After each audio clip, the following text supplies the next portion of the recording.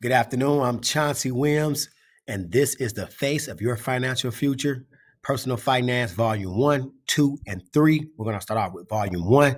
The website is WhatDoIDoNow.biz, and it's based on a book and a concept that when the mortgage meltdown came in 2006, 2007, and rolled out to about 2008, I was affected by that. So the whole picture of me with the money in the background, it's not something to brag. It's not something to boast.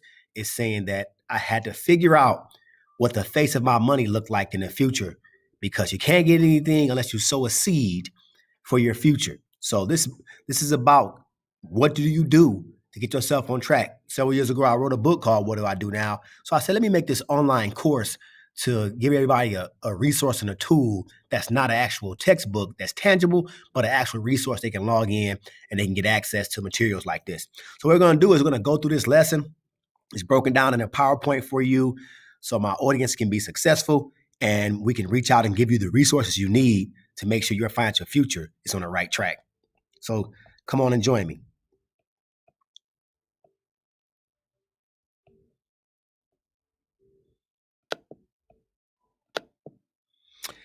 Mission statement: to provide our students with an opportunity through education to acquire the knowledge, the economic knowledge, skills, and the resources to substantially improve their financial status. And that's me, Chauncy Williams. That's me with the book in my hand and saying we're going to translate this book into a whole PowerPoint so that people can understand that they can change their financial future.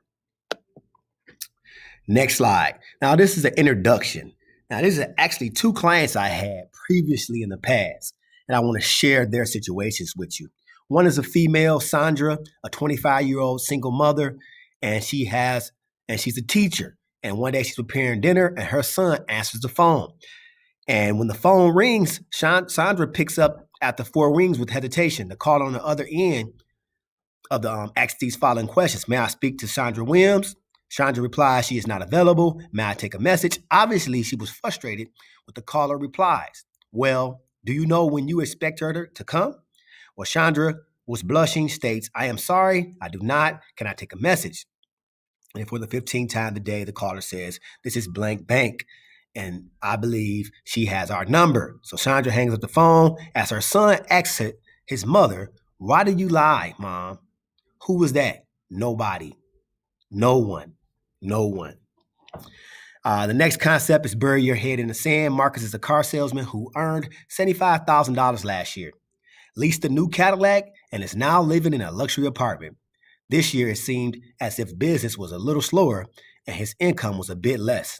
Although he had managed to pay his rent and his lease payment most months, they were rarely on time. As for all the other bills, that was just a different story. Marcus avoided opening his email and mail and kept an ever-increasing pile of mail in a drawer in his desk.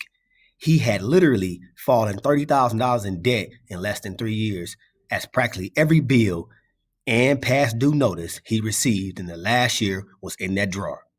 Marcus lived on the premise that if he ignored the debt, it would magically disappear. Now, I'm not saying that is you. I'm not saying that's me. But these are situations and scenarios I ran into with actual clients that have a certain way of thinking that keeps them locked in a paradigm.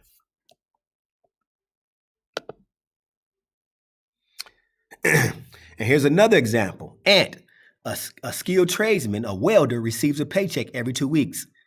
It is payday in 3 days, and Ant needs money for gas and snacks right now. He has no cash on him, but decides to use his debit card for gas and snacks, knowing that the money will not be in his account until the direct deposit hits Friday. The problem is that he will have an overdraft fees of $34 a day for 2 days. Consequently, there is always more days than money in Ant's bank account. Now, let me ask you this question. Do any of these situations sound familiar to you?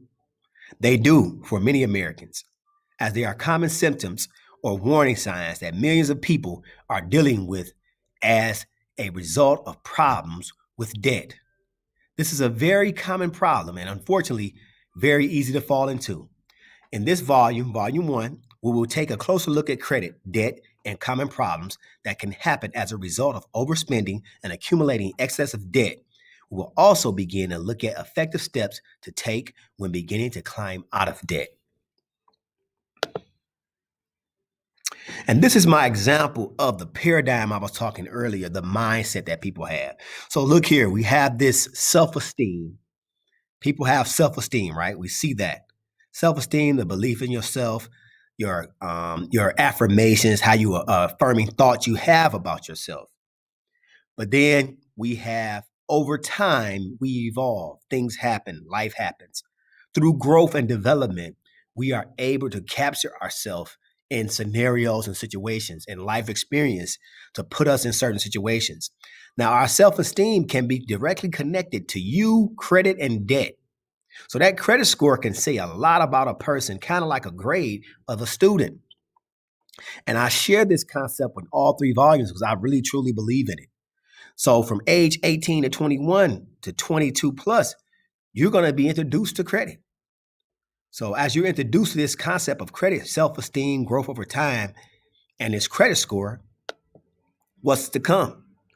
Now, you can view yourself in a negative way or a positive way, but it all goes into how we think, act, choices, and how we feel about ourselves. But dealing with debt is a deficit. It's something that can keep you down. So I call that pain, the debt, the pity pot, the deficit that you're in, especially if your credit score is below 700 or a subprime credit score like 400, 500, 600. It keeps you in a cycle of anger. When you're thinking, feeling, and acting in pain, you're angry and you have an attitude. So a lot of things are suppressed thoughts, depression. You worried about the bills or a bill collector calling you or having a strange knock or a note on your door. Insanity. That's the cycle of thinking that, okay, if I, like the guy I mentioned earlier, the car salesman, if I put the bills in the drawer, the problems will magically disappear. Some people do that over and over and over again, and pretty soon they got notices and collections and garnishments coming. And that, to me, that adds up to nonsense because 1 + 1 is not 15. 1 + 1 is not 0. So you got to think about what are you doing to make sure you change this negative thinking, feeling, and acting, because it's all the choices that we're making that's directly connected to our self-esteem that can affect our credit and debt over time as we grow as people. As we go on, you have change. Now, there's a good way to see yourself from your self-esteem of having a higher power of affirming who you are. The change can come in a form of courage. That you say, okay, I believe I can do something with my situation now.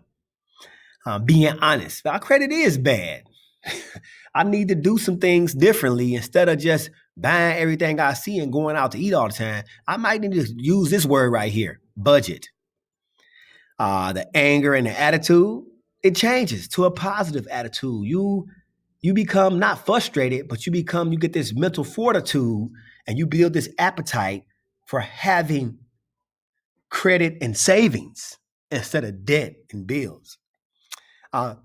You start networking with the right kind of people. You start knowing your banker. You start hanging around people that save money, that coupon.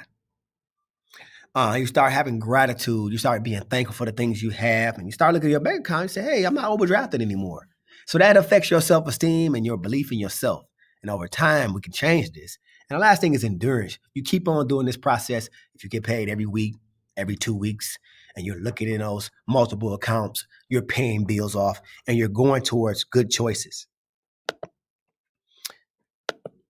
And that gets us to the point of debt in volume 1. Look at this guy. He's carrying the burden of his debts on his back in volume 1.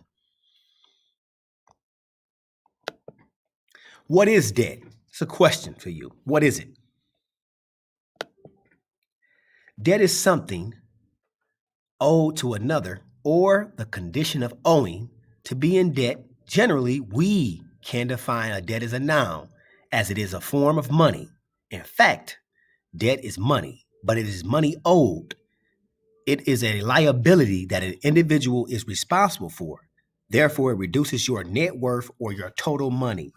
So a lot of times people praise, so I got that new car, or I bought a house, or I got this new phone. My thing is I always look at what I got coming in and what I have coming out. And I always try to lower the amount that I have coming out. And I know we need the essential things. Food, shelter, and clothing is not essential to me, but transportation is. And a car that can give me the A to B that's paid off and I don't have a note on it, it's worth much more than something brand new that I'm only going to drive probably an hour a day.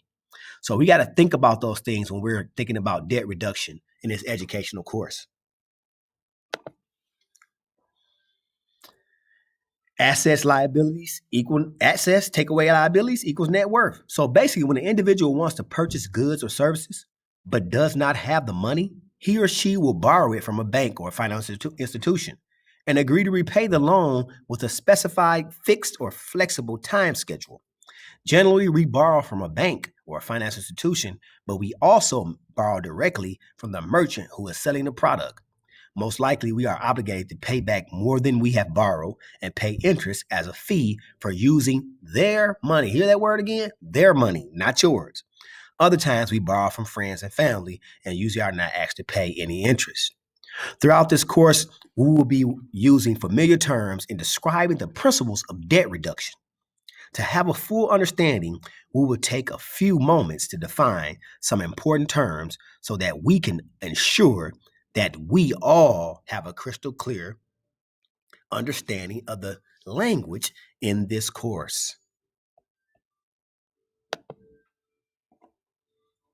So as you can see, these are basic vocabulary words you have when you're dealing with financial literacy. The first thing is principal, a capital sum placed at interest. Due as debt or used as a fund, the amount of money that is borrowed. Interest or finance charge, the percentage of the financial principal on an annual basis that is paid for the use of money borrowed from another. Interest is the fee a person is charged for using another's money. Credit, an amount of money placed at a person's disposal by a bank, something entrusted to another on loan, an amount of money made available for your control by a bank or a retail merchant.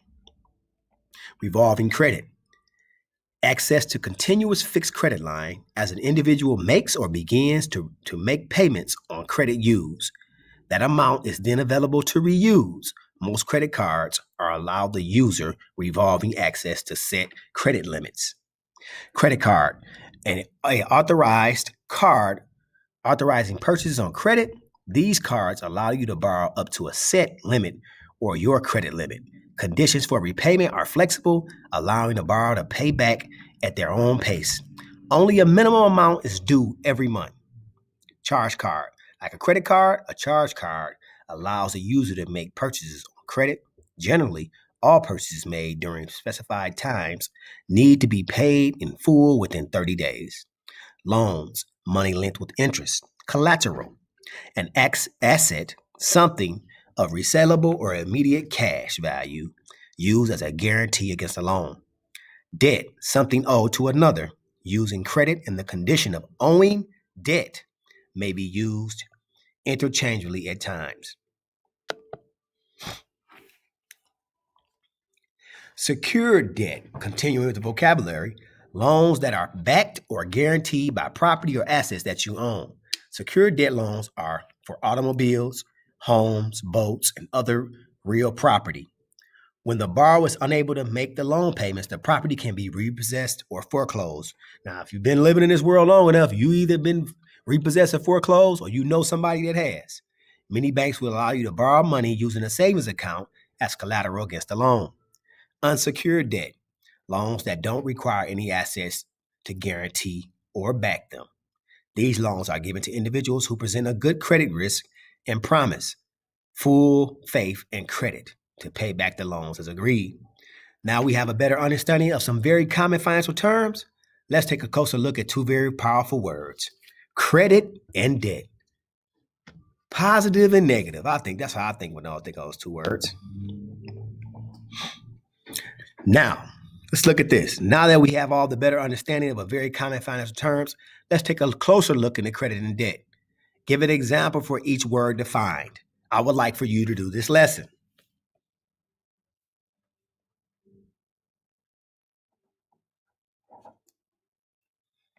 So you give an example of each one. You can use Google, you can use a dictionary, but so going straight to number 12. So you got the ones I just went over, and you give me an example of them, because when you can use an example, that's called using applicable skills. You can apply the skills that you learned in class to this actual assignment.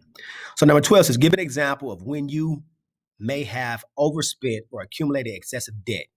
How did this change your lifestyle? Did you fall behind on bills or write checks you did not have for money? Now that we have a better understanding of some very common financial terms, let's take a closer look at the very powerful words credit and debt.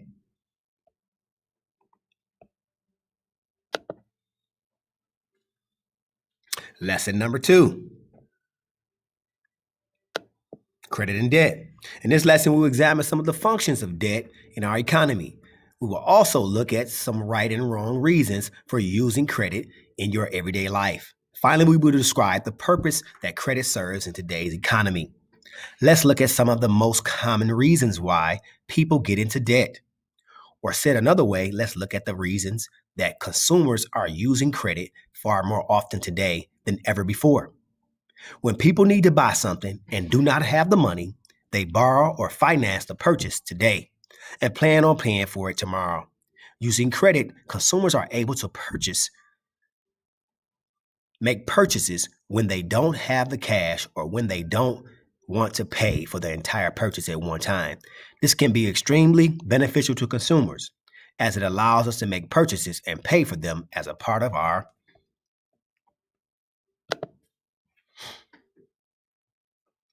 So this was once only available to wealthy people.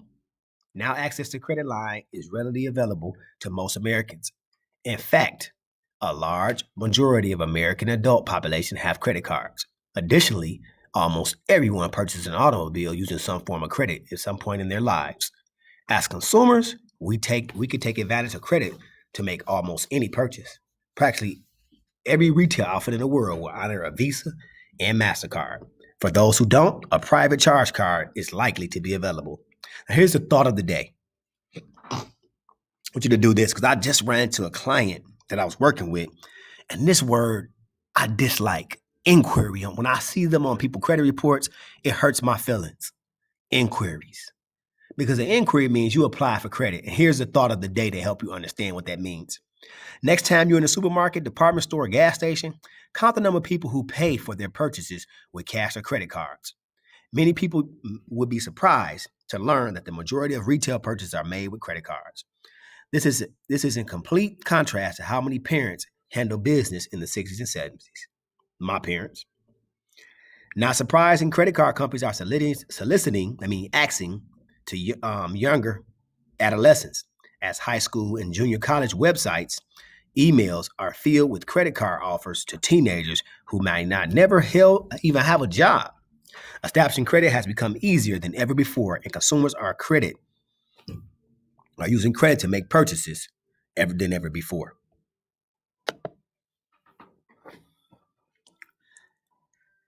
Why has credit become so easy to obtain?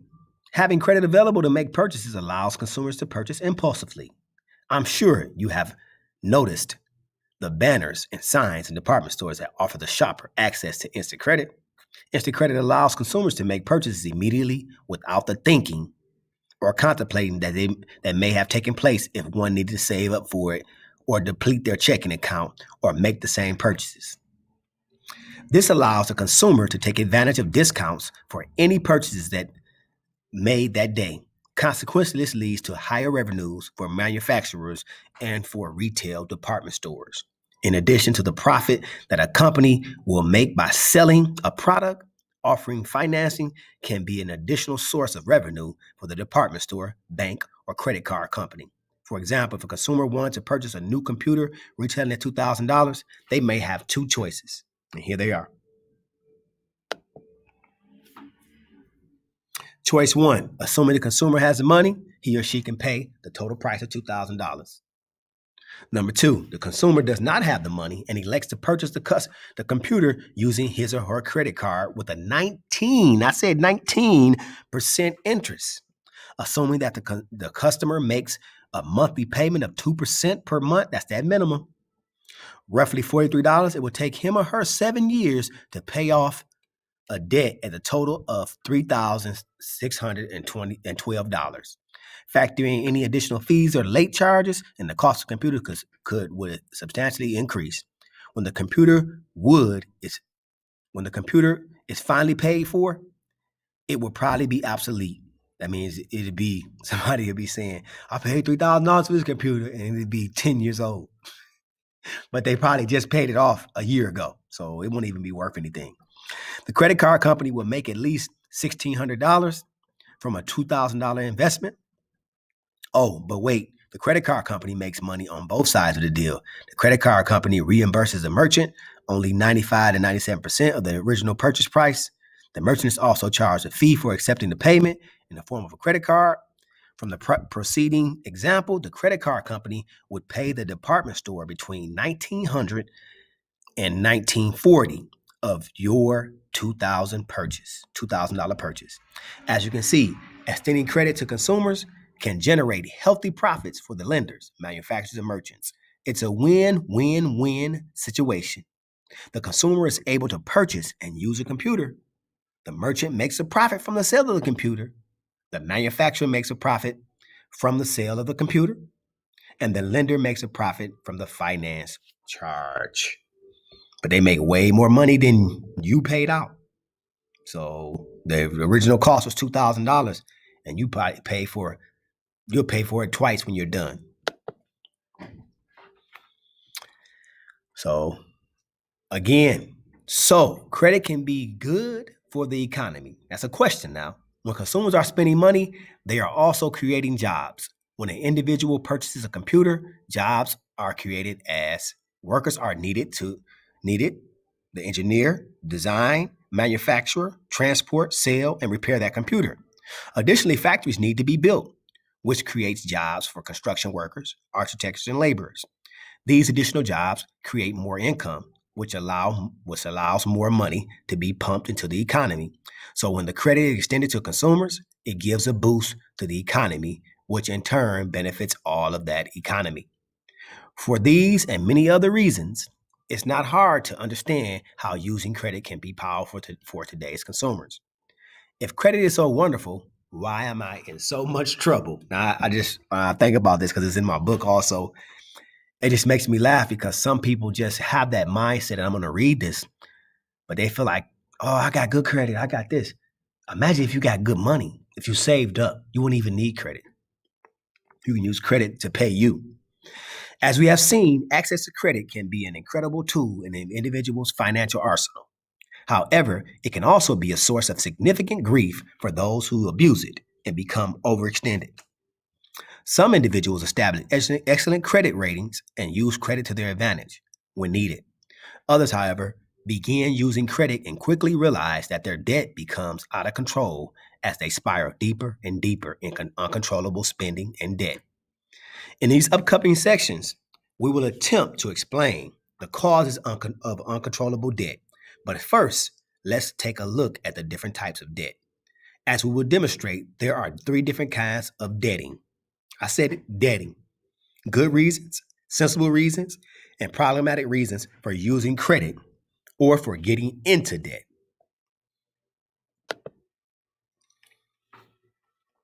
Good reasons for using credit.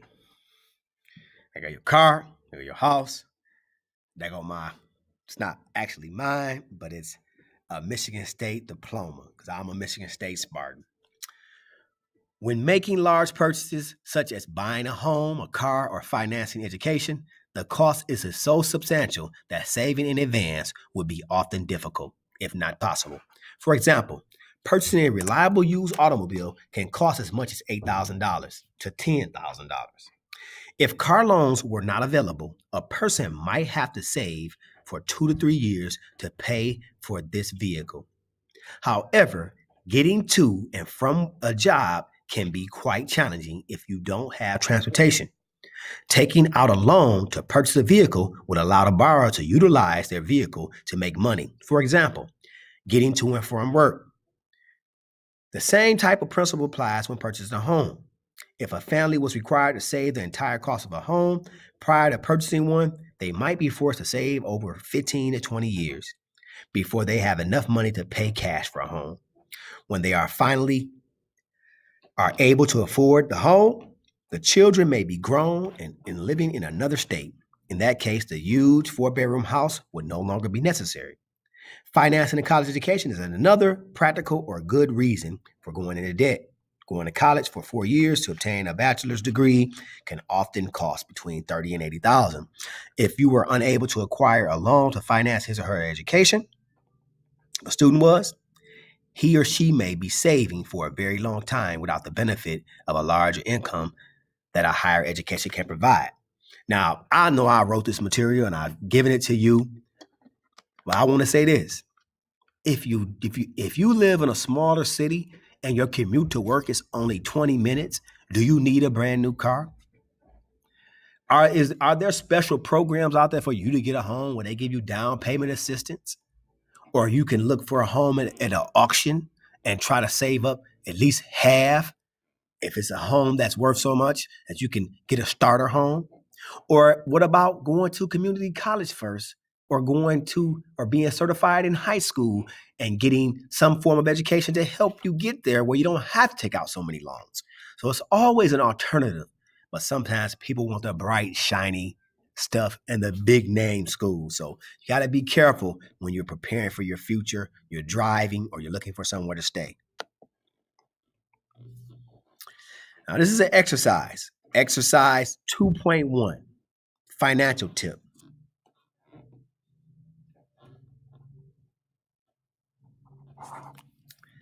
Anytime going into debt will allow you to make money for yourself or allow you to make a purchase that increase in value or at a substantially discounted price, then using credit to make the purchase is likely a good reason.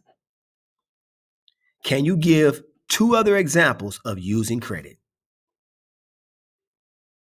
2, I got 3, but if you could just give me 2 other examples using credit. Sensible reasons for using credit. At times, we as individuals like to take advantage of the opportunity to play now and pay later. This may mean taking out a loan for such needed vacation or purchasing a new TV because the reception on your old set is deteriorating. Provided that you don't carry any substantial debt and that you will have no problems meeting your expenses and bills with additional debt, it may be reasonable to assume additional debt. And that stuff happens to me. Yeah, I'm not saying I'm perfect. I'll see stuff that I want. Then I'll think about a credit card balance I got. I say, if I'm going to buy this, because it just came up, I was going to buy a jacket that costs $200.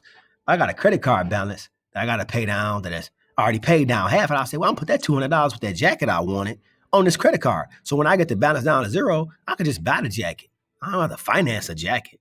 So think about that. Bad or problematic debt. Going into debt can become easily problematic if we fail to understand its purpose or when we begin to misuse it. Generally, individuals who misuse credit use it as an extension to their regular paychecks. These individuals are using credit as extra spending money and are not considering the consequences of their spending. Often people will purchase $500 to $1,000 using credit cards while making only the minimum $20 a month payment to that particular credit card. They quickly reach their credit limit and realize that their spending habits must change. However, because they have enjoyed their newly acquired spending habit and making the minimum payments on both credit cards, again, they quickly reach the credit limit on their new credit card and repeat the process. Credit card companies may automatically increase your limit if you are making your minimum payments on time. When asked about their spending over the past month, these problematic debtors can only account for probably, half of their spending. Most of the purchases were for unnecessary leisure or recreational expenses. After a few months, they realized the amount of their debt and began to experience many of the symptoms or of uncontrollable and unmanageable debt. Going back to that slide in the beginning, they get to go from self-esteem dropping to the pity pot, anger, insanity, and nonsense. So think about that slide I showed at the beginning.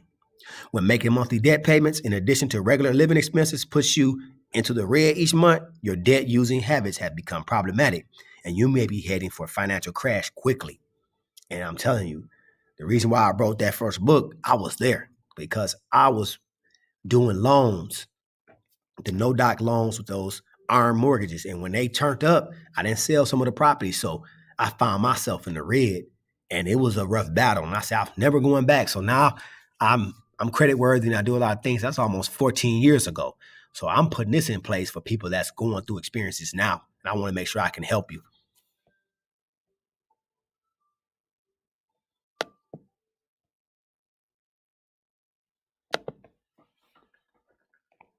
Exercise 2.2, financial tip.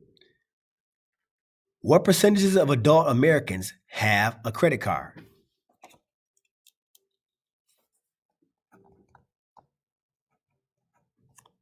How old were you when you first obtained a credit card, and how did you become aware that you could get one? Do you have a parent, sibling, or friend that has a credit card, and how did they obtain one? Give an example of the last time you noticed a retail store giving instant credit to increase impulsive spending. And when I want to go into that example, there are stores that say, hey, you can get 20% off if you apply for a credit card. And that's what that word I'm talking about, inquiry. A lot of times people got too many inquiries, and that lowers your credit score. If you got more than 3 inquiries a year, that means you look desperate. You're trying to apply for too much credit. Give me an example when you made the wrong decision with play now, pay later. I could tell you, example, going on vacations with credit, going out to eat with credit, buying Christmas gifts with credit. Give an example of a time when you chose a bad or problematic reason for acquiring debt. A new car with bad credit, when your interest rate is over 10% on a used car.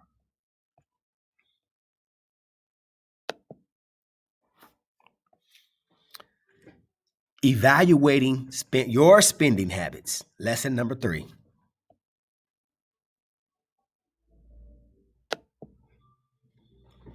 In this last chapter, we learned about functions of credit and how it can be beneficial to consumers, lenders, retailers, and manufacturers.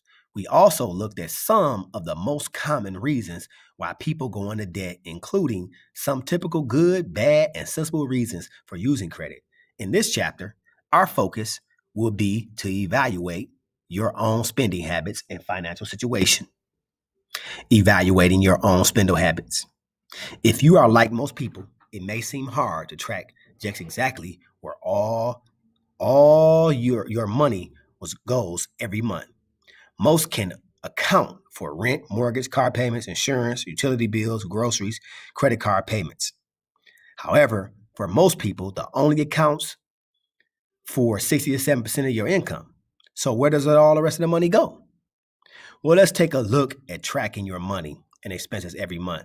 This will give you an idea of your spending habits, and it will allow you to discover where change may be possible. Many people may be afraid of looking where their money goes. Others might find it to be a tedious endeavor. The fact remains that knowing how you spend your money is critical to financial success. Examining your spending habits will allow you to change them, spending less and begin to invest the difference. Tracking your spending habits, okay? For most people, tracking your monthly and yearly income is a simple procedure. The process simply involves gathering pay stubs, bank or deposits, or business receipts. It is also important to include any income that is generated through profitable hobbies and side jobs. On the sheet included in this workbook, write down your total income after taxes and spaces provided for the last completed month. For example, if today's date is February 7th, gather all the income sources for the month of February and track all your expenses during that month. Your expense. Tracking your weekly and monthly income is easy for most people. Now let's try and recall all your expenses over the past month. To begin, gather all the last month expenses, including your mortgage or rent, car payments, utility bills, credit card installments, checking account statement, and any grocery or department store receipts. Many people do not keep receipts for gasoline expenses. In this case, estimate a total of gasoline purchases will suffice. Be sure to include any daily or weekly snack expenses in your estimate. All right. So this is a procedure that I do for myself. I will read it, but I'm going to share with you how I actually do it. I lay out everything they said, and I have direct deposits come in my accounts. So what I would do is every week I sit down. Well, first I sit down and write out all my bills for the whole month because I got to the point where I know what they are.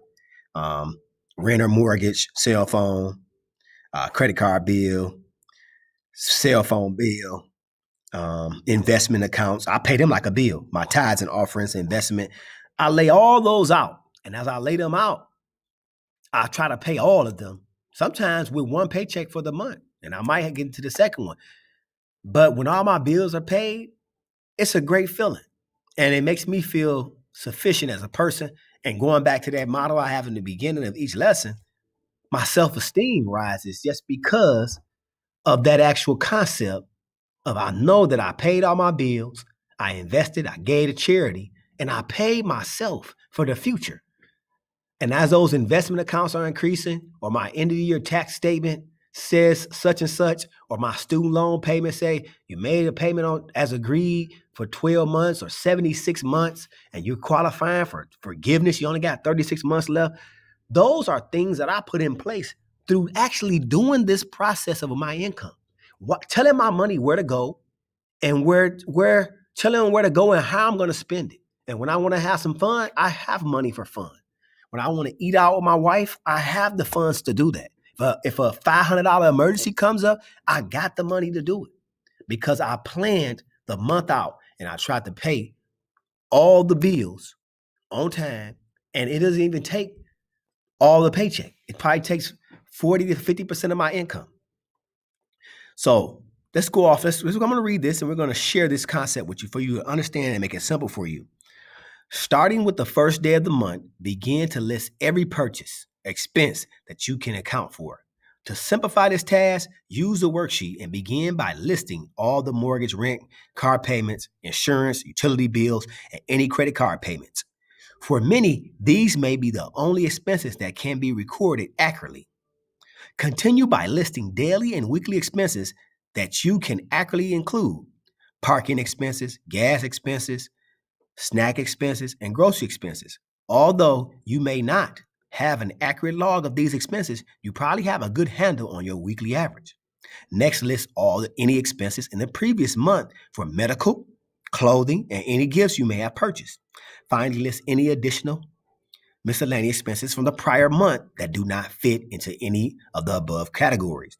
When all expenses that you can account for have been listed, the next step involves adding all expenses and comparing them to your monthly income. For many people, this is a rough estimate of income and expenses.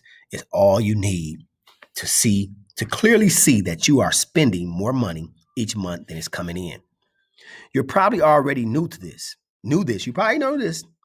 For others, the picture might not be so clear.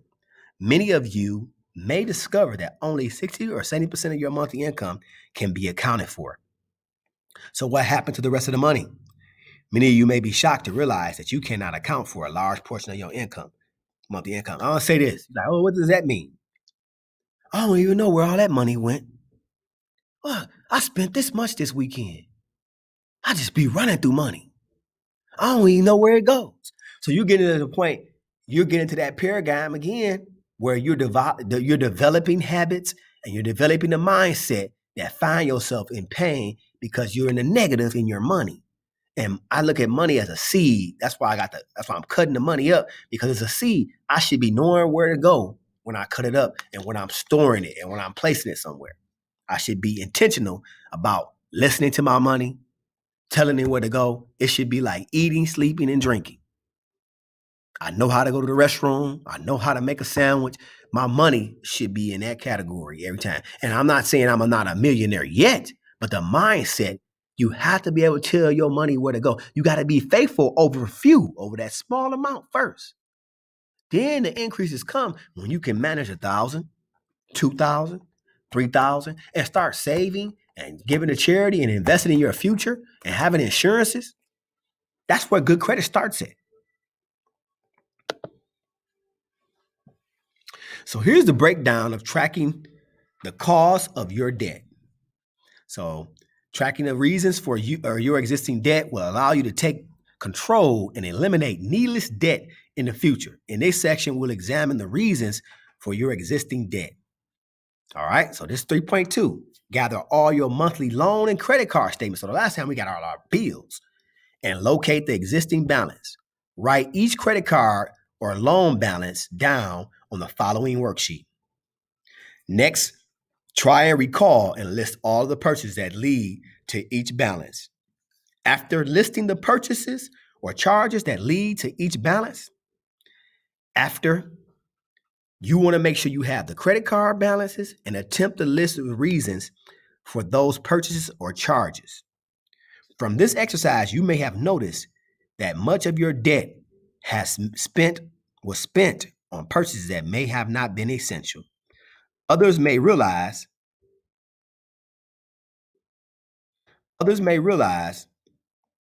that much of the debt cannot be accounted for. That's that phrase I'm talking about when I say, I don't even know where the money went. I spent this much money. Man, my account about to overdrive. I didn't even know I did. So that means you're not telling your money what to do.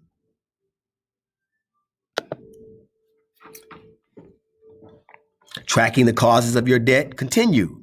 Tracking the reasons for existing debt will allow you to take control and eliminate needless debt in the future. In this section, we'll examine the reasons for your existing debt.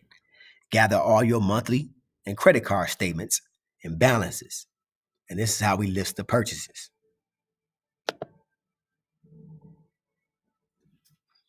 So how do we get in such debt? The impulsivity factor. If you could not account for much of the last month's spending or for much of the balance on your credit cards, you are not alone. In fact, for most people, problematic debt is not built from purchasing essential items. It is usually built from consumers buying impulsively. Impulsive shopping includes unnecessary purchases made on the spur of the moment.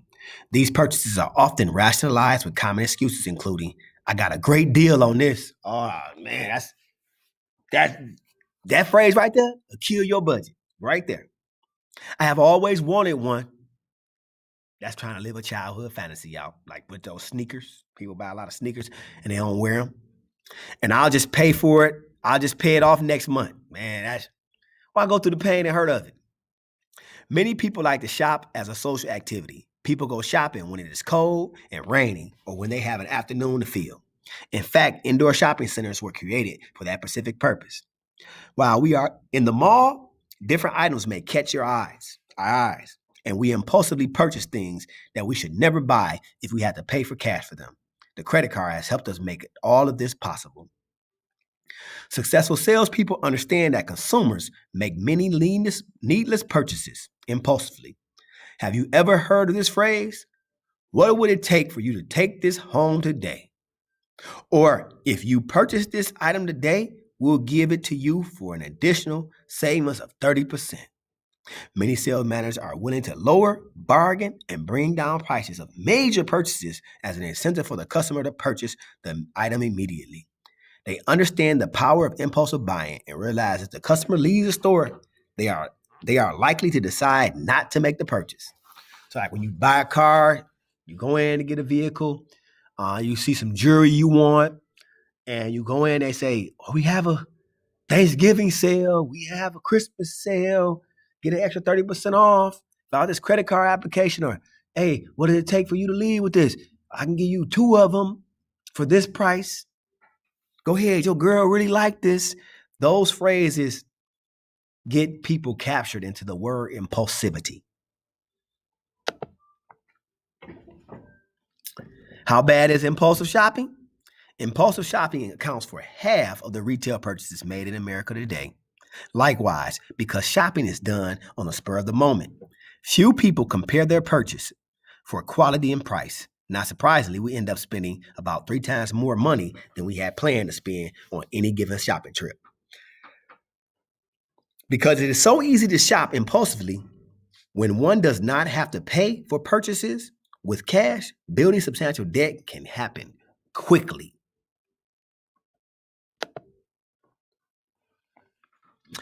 Exercise 3.3. What was your experience with these exercises, and what did you learn about your personal spending habits? Give an example when you were an impulse shopper and did not compare quality or price. Did you ever see the same item somewhere for less?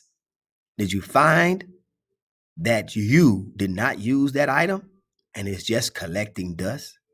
The greatest time I see that experience happen is during the holiday. And when families go out and say, my kids gonna have a good Christmas. That's connected to the paradigm shift that I shared earlier, that pain and change. Sometimes people spend money because they had traumatic experience from their childhood and they say, I grew up without nothing. I'm gonna make sure my kids gonna have everything. Your kids don't want everything. So I'm giving this holiday example because a lot of us do it. We use the season for the wrong reasons. And we find ourselves impulse shopping and buying just to say, I got this, or I have this, or I achieved this level because I got this tangible object.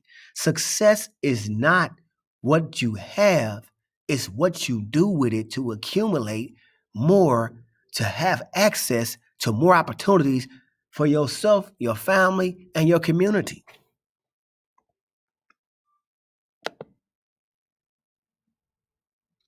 Lesson number 4, is my debt out of control? That's the question. That's the underlying question to you. Is your debt out of control? That's a question we're going to ask you.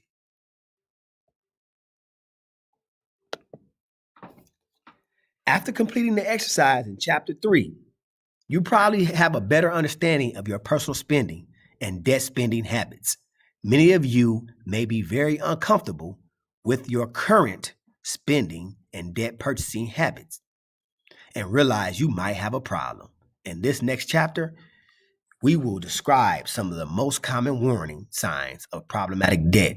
We also have included worksheets and activities and exercises to assist you in determining how much of a problem your debt may have become.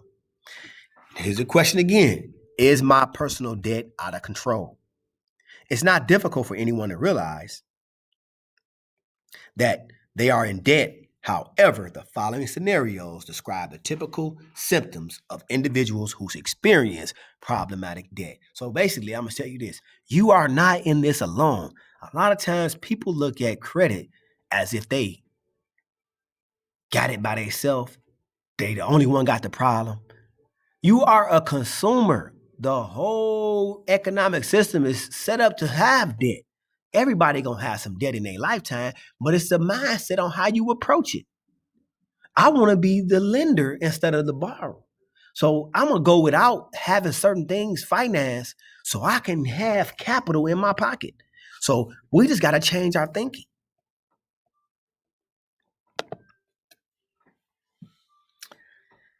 Is my personal debt out of control? Does your financial institution represent any of the following? You reach your cash advance limit on one or of your credit cards to make monthly payments on another credit card. You hold many credit cards and you use the excuse that they all have different interest rates, so it's important to keep them. You keep your checking account unbalanced so that you truly never know the extent of the damage. You start to realize that there is more month left at the end of the month. You just fast forward into the next month and float those checks.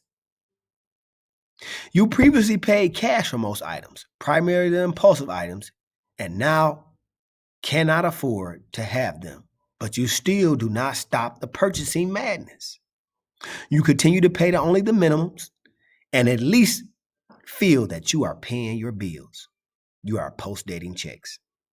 You apply for new loans before the old ones are paid off. You have trouble making your house payment.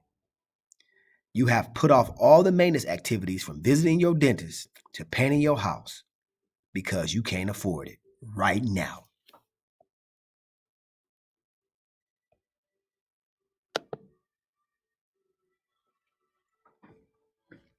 Any of these situations are familiar to you? You may be one of the millions of people that have a debt problem. I pay my bills on time, so how could I have a problem with debt? That's a question you need to ask yourself. That sounds like a legitimate argument. You are paying all your bills and making monthly expenses on time. However, there's not enough at the end of the month for any type of savings program. Some people may call this living paycheck to paycheck. Suppose for a moment that an unexpected emergencies arise. You need $2,000 to replace a furnace in your home. Can you get a loan? With additional loan expenses cause you to spend more than you earn every month. What could you do if you suddenly went into work to find out that your company was closing in exactly 2 weeks? If you had a problem with debt, this could lead to a devastating financial disaster.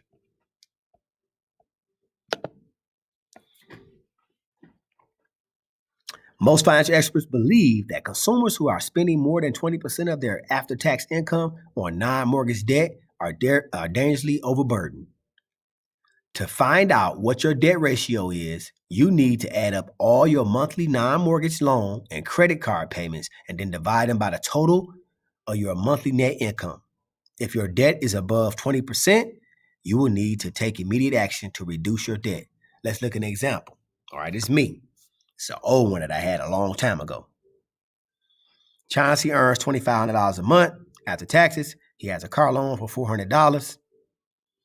And he owes $6,000 credit card companies on which he must pay a minimum of $500 per month. Add $400 and $500, this monthly debt is 36% of his monthly income. This places Chauncy in a dangerous high debt level. With the addition of $1,000 monthly housing bills, Chauncy is above 75% fixed monthly expenditures. He will need to go to WhatDoIDoNow.biz. This was my situation before I wrote the book, before I put a plan in the place of my life. So I'm sharing this with you because I can't be the answer for you if I haven't been in the actual solution. So I had to look at my own expenses before I was able to produce a course or a class and say, this really worked for me. So I actually do this for people, and I've changed a lot of lives, and it really helps.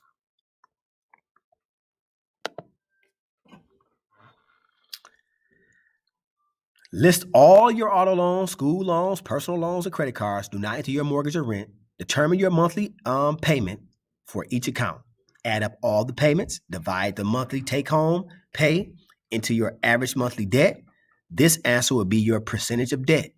If you have determined that you have a severe problem with debt, don't panic. The first step in solving a problem is always your ability to admit that you have a problem, rather than letting the debt to continue to control your life. You will be taking the first steps to controlling your debt. Using the next chart, compare your debt rate to determine the severity of your debt problem. Debt ratio chart. Here's a breakdown of it. 10%, you're probably a good credit manager.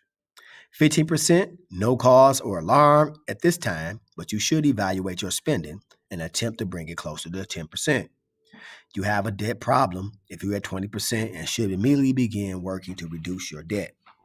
25% or above, extremely problematic debt. You may be in jeopardy of losing your home or automobile. You need to seek WhatDoIDoNow.biz. This is my actual website.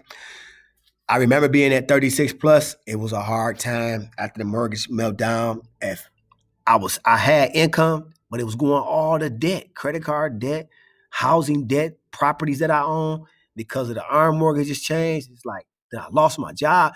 It was just like a whirlwind of debt. So when I got it balanced, it's 10% now. I'm like, oh, that's easy. I'll pay that little bill, that bill. And I love looking at the credit card debt that I do have. It's zero. I do credit like it's supposed to be done.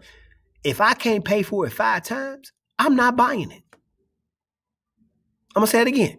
If I can't pay for a miscellaneous item 5 times, I'm not buying it. So you think about your income. And you're like, well, if I can buy that 5 times, I can get it. That's the mindset.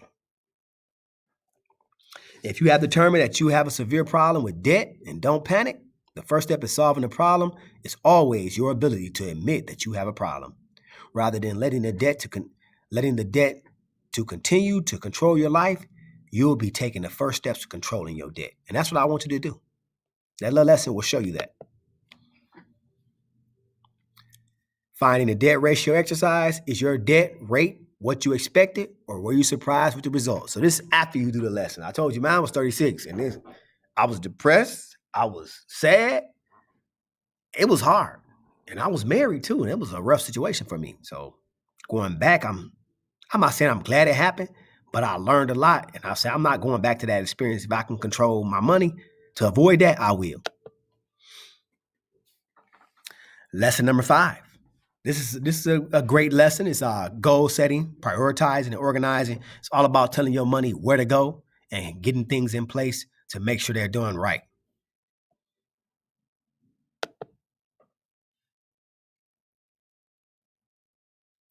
How important is a debt-free lifestyle? Goal setting, prioritizing, and organizing. Is my personal debt out of control? Before we take the steps towards permanent change, we must first decide what it is we want to accomplish, or what goals and objectives are. In this lesson, our focus will be determining your financial values and goals and deciding the steps necessary to achieve those goals. We must also take the time to truly understand why are they so important to us. Secondly, in this lesson, we hope to assist you in organizing and maintaining your financial records on your way to financial success. If living a debt-free life is one of your values, then we can state measurable goals, objectives, or steps necessary to bring our lives in line with our value. The higher the priority of the value, the more satisfaction we will acquire through accomplishing goals or objectives that are in line with those values. Therefore, the first step to financial management is determine how much of a priority living a debt-free life is to you. It's a priority to me. I made it a business. It feels good not to have a car payment. It feels good to look at a credit card and it says 0 balance. It feels good to have my student loans in the forgiveness program where I only got 36 months left and it's only one loan. It feels good to be able to look in the bank and have surplus. It feels good to go through all your bills and have it paid. But it starts with the seed that you place. And like I said, I talk about different areas of being debt-free. The first thing is, and I'm a spiritual person first, you got to put God first. Because if you don't put God first, the next portion comes. If you put God last, kill, steal, and destroy will be first in your life. Every time you get some money, it'll disappear. Your dreams will be killed. Your ideals will be killed. You'll always find yourself in spiraling debt and trying to find things to replace your self-esteem. So you got to find your financial debt-free lifestyle in a spiritual realm where you say, I'm going to take 10% of my money and put it in charity, in my church, somewhere, because it shows obedience in your mindset. So I don't mean to get off on a different tangent, but when your goal setting, you got to learn how to set aside and be obedient with your money first.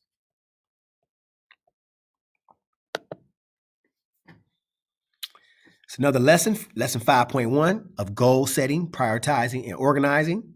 In order to be successful, you must first put in writing all of the reasons why this value is important to you. In this section, please write down all the reasons why living a debt-free life is essential to your happiness.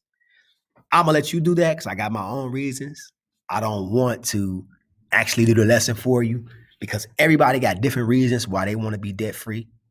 I can give you one, and it's probably, if you're in a relationship, money is a love language. So if one person is a bad spender, one person is not, it's going to be a problem for both of you. So money is a love language in a relationship. That's the one I'm going to give you. Now that you have a better understanding of why it's essential that you live a debt-free life, let's begin to write some goals and objectives to help you achieve this value. Keep in mind the following guidelines to assist you in defining and accomplishing your goals.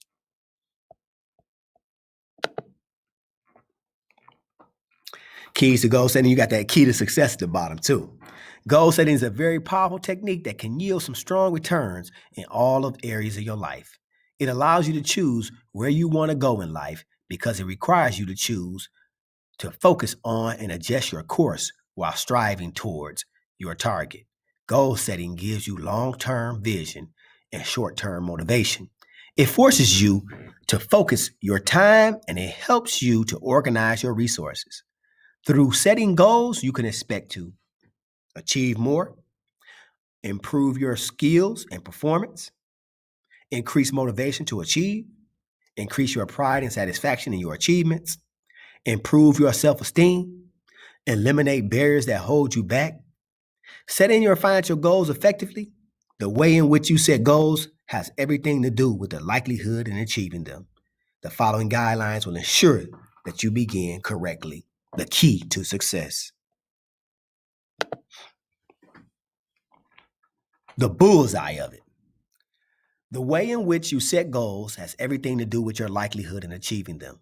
The following guidelines will ensure that you begin correctly. Positive statement. Express your goal positively. Creating an effective spending plan is much more effective than staying on a tight budget.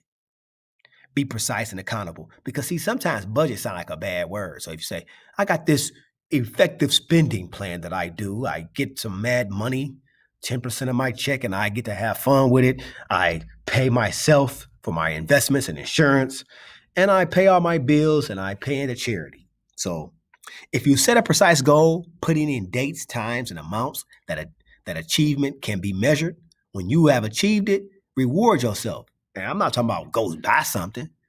Go celebrate. You can celebrate with exercise, a walk in the park, a simple self-care, getting your hair done, your nails, something that you can afford to say, okay, I spent $20 there, $30 there. Just a cheap thrill.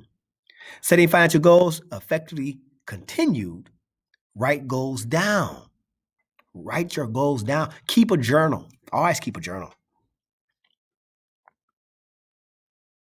In order to avoid confusion and give your financial goals force, write them down and refer back to them when needed. Keep operational goals small. See, learn to work slow to work fast. Because you make a small goal and you attain it, you're like, I attained 10 small goals. So when that big goal comes, you're like, I know how to do 10 small things towards the big goal. Keep goals you are working towards immediately small and achievable. If a goal is too large, then keep it. It can be seen that you are not making progress towards it. Keeping goals small and incremental gives more opportunities for reward.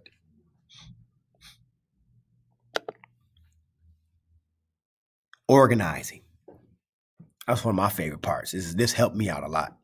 In the preceding section, you learn about the importance of determining and focus on financial goals.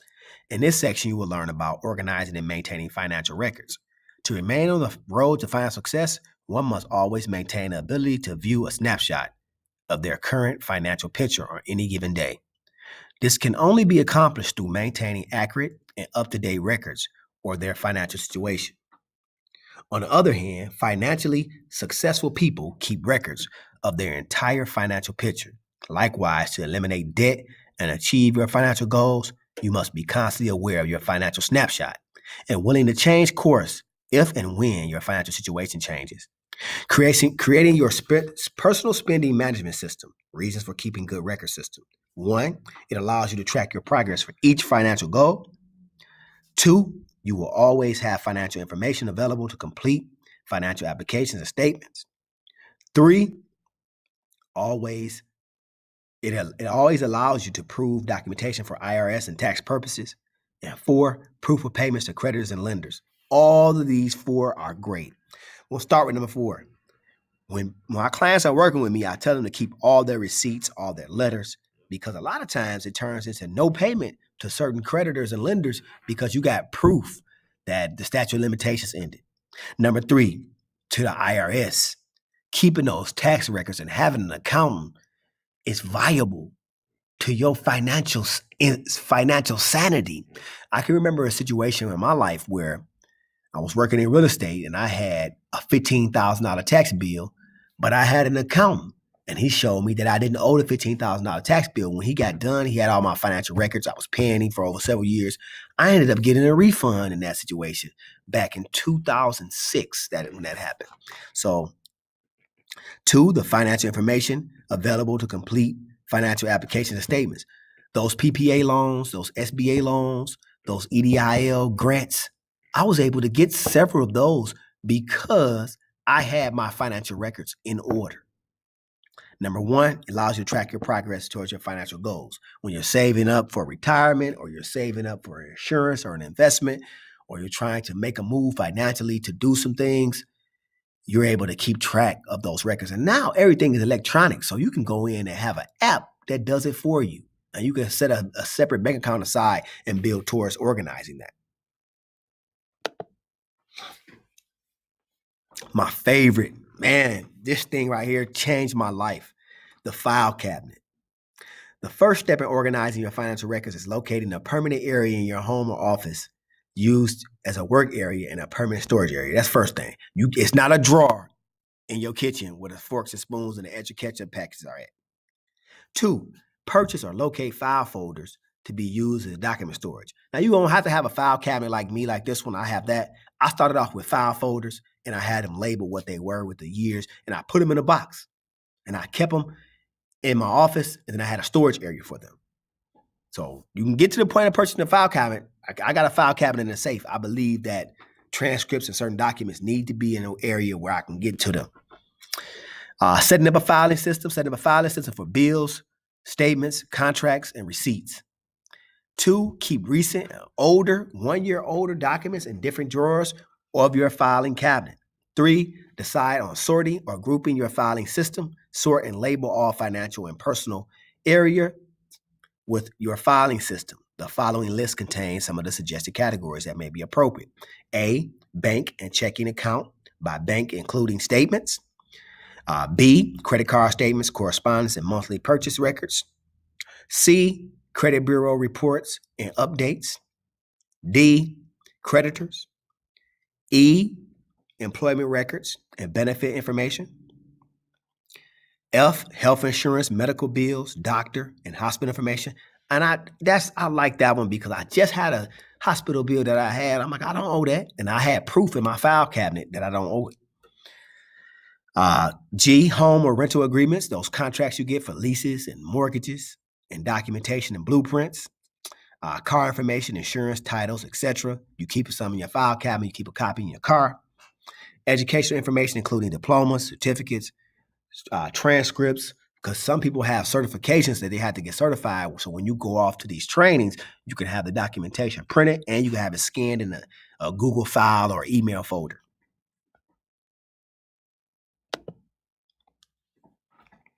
How long you keep these records? 1, receipts for food and clothing. 2, utility bills. 3, receipts for deductible items. 4, insurance policies with no outstanding claim. 5, canceled checks for deductible items, tax deductible items.